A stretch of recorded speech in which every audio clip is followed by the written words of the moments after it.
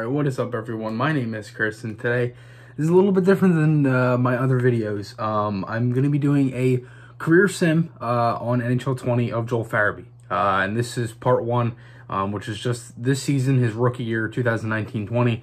And the whole season was just crazy. I had a great time doing it and doing all the sims and doing the voiceover and things like that. I had fun. I enjoyed it.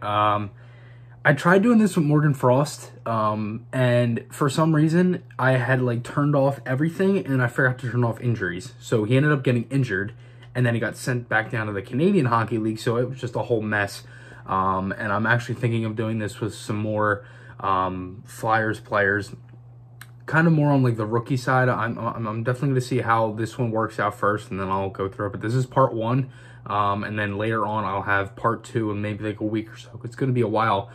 Because I have to go every season until he retires. So that's going to be a while. I don't know how long the video will be. That's why I'm kind of just doing a part 1 in this, because I added a lot of game highlights and going through how the team did as well, because it's this season. So again, and please let me know what you think in the comments below about this. I'm always trying to get some more ideas and any constructive criticism or anything along those lines. I will not take personally, and I'll look at that.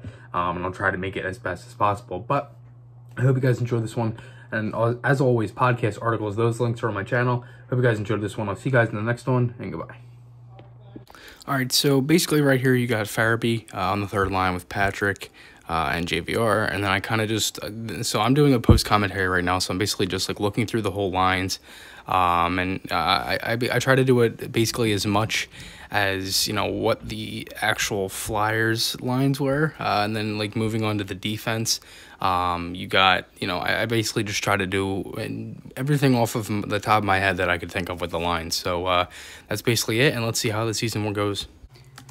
Is it me, or did this happen in real life? So the Flyers finish in second. Giroux leads the team in points with 72, 47, 25, and 10. It's pretty relatable record to what the Flyers had today. And they get depth scoring from a lot of guys. As for Farabee in his first season, basically his first full season on the third line, 8 goals, 23 assists, 31 points, a plus 18. That's pretty damn good for being a third line player. His faceoff percentage was surprisingly well. He went 30 for 67 on the faceoffs. And he around 11.5 minutes of ice time per game. So that's pretty good. 11 blocks as well, 97 hits. He had 2 less hits than Matt Niskanen, which is pretty crazy. But, it wasn't just Farabee, man. The whole team played good. And that was the thing. I kind of just wanted to do this with this season review of how the team did as well, throughout just the 1920 season, because it's the season that happened right now. And the other ones are kind of just be more of focusing on Farabee, but you saw the numbers there. As for the goaltenders, Carter Hart, 900 save percentage, 296. He had some pretty low numbers, which I was surprised at. But Elliott, he was unreal. And that was really in real life. His record was very good, 924, 222. The Moose and Hart, they both have 2 shutouts each. And the Flyers, they finished in second place. And as I said, 47, 25, and 10.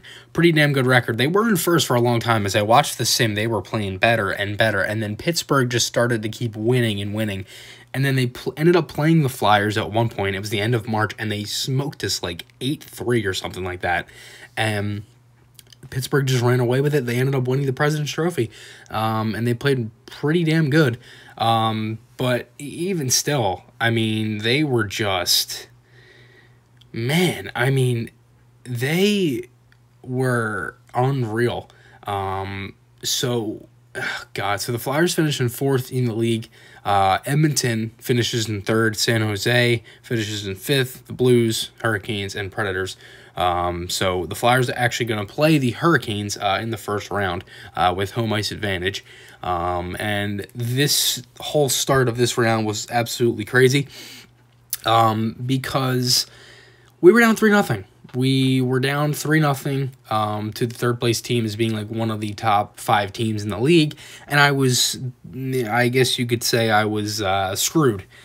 Sitting there watching the sim, this is why I kind of like went game by game, because I was just like, it's weird with you do that with the sim, because if you go game by game, you actually win the games. I don't know why it's like that, but this is game 7 right here. We ended up winning game 6 in overtime, but this is game 7. It was so nerve-breaking, nerve-wracking, everything. I mean, it was 1-1 for the longest time, and then Giroux gets one with like a minute left, and that's it. The Flyers win 2-1, and they get the reverse sweep on Carolina. Then they play the Penguins, and they are tied 2-2 after 4 games.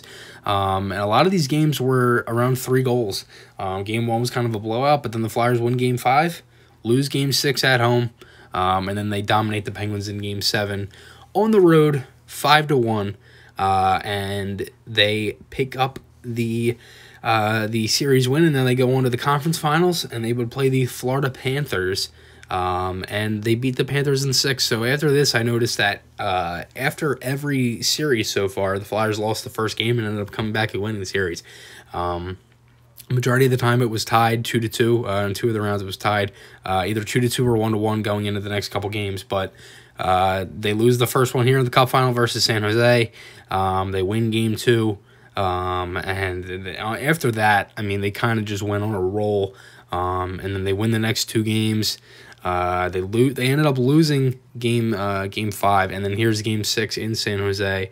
Flyers are playing good. They're up 2-1 after the first period, 4-1 after the second period, and the Sharks kind of came back a little bit. Flyers got some depth scoring, and they really just continued from there. And, you know, Meyer gets one. Tyler Pitlick would add one here for the Flyers. Then Erik Karlsson would get one for San Jose. Then Michael Raffl. And then it just continued and continued. And the Flyers, they ended up playing really good. And, you know, it was crazy because this was such a reminder to me, like, of what this team brought this season and how good they played. And, you know, the Flyers would end up winning the Cup in this. They win in 6. They win game 6, 7-4. And it was crazy because they had some pretty good guys playing the playoffs. Giroux wins the Conn Smythe with 18 points. And the Flyers played pretty damn good. It was crazy because it was such a relatable season. I honestly couldn't believe that they actually won here. But, you know, God, because I did this before on stream too. And I haven't done a stream in a long time, and I think I'm going to soon. I just haven't really had the time to sit down and play for a couple hours, because that's really what I like doing. I kind of just like looking through it, and I like getting stuff done. I don't like doing like a little bit, because the point of the stream is supposed to be like an hour or so. So, you know, I did this before, and I couldn't really figure out a way to record my Xbox, and then I figured out that you could do the thing for like the under 10 minutes. So I would just kind of like go through all these clips and like record them and then download them to my phone because I have the Xbox app. Then I would kind of edit it all together, and that's why I'm doing this voiceover right now. But you see the handshake line here. And it's funny because Voracek looks actually pretty realistic in this game. I don't know why, but he does. Not many of the other guys do. Like that does not look like Provorov at all. But you know, as I said, Giroux wins the Conn Smythe with the C on his chest. Damn right. And as I said, 18 points, 4 goals, 14 assists, and that does not look like Gary Bettman whatsoever. But and it's funny because as I'm thinking, you know, as the Cup comes out here, I'm thinking to myself, who would it go to? Obviously, you know, like this game has the animation where the goalie gets it, so Carter Hart's gonna get it, and there's Dustin Braun winning it in his old town where he played for like 12, 13 years, unreal. And I never understood this with the crowd though. Like every crowd, whether it's home or away, is standing and you got fans cheering. I never understood that they're just sitting down. But Giroux lifts up the cup in the same animation that's been in this game for the past like 3 years. And this is just a beautiful sight, man. God, I wish this was real life. I really do. But the point of this video, looking at Farabee, and the next person who gets it blew my mind that he got it. I couldn't believe that Scott Lawton would give the cup to Joel Farabee. He gives it to Farabee. I couldn't believe it. I was like, oh my God. I could not believe that Farabee actually lifted the cup in the celebration. I was thinking maybe like Voracek or like Matt Niskanen or even Provorov, but they give it to Farabee. That's awesome. I couldn't believe it. It was like the game knew I was doing the same on Farabee, and he would end up giving it to Carter Hart. But even still, I still can't believe it right now as I'm talking about it, because I just did not understand how the game gave it to Farabee when he was a rookie and everything along those lines. I was thinking it was going to be like a veteran or something like that. But Katahat gets it here, and that's my terrible Boston accent. But God, it's such a good season, and then you get the picture and everything. It was just a great time doing this. And again, I'll probably be doing more of these. I tried to do it with Morgan Frost, and the Flyers, for some reason, sent him back down to the Canadian Hockey League, which I never understood. But these were the playoff points. And, you know, Drew, he gets 30 points in the playoffs, which is crazy because it said on the thing that he had 18, and I go in here and that it said he had 30, which made absolutely no sense. Carter Hart, pretty damn good in the playoffs. Elliott, not so much. 919, 250 for Hart. But as for Farabee, he didn't really play that great in the playoffs, but this is all that matters. And I hope you guys enjoy this one. I'll have some more of these coming, and goodbye.